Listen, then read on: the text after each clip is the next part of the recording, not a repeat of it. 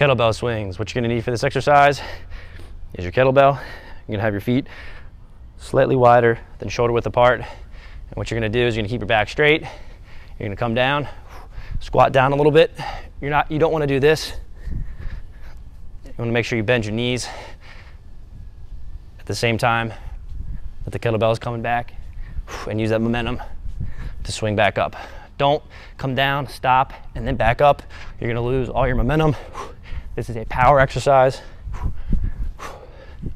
Bring that kettlebell up to eye level. That is the kettlebell swing.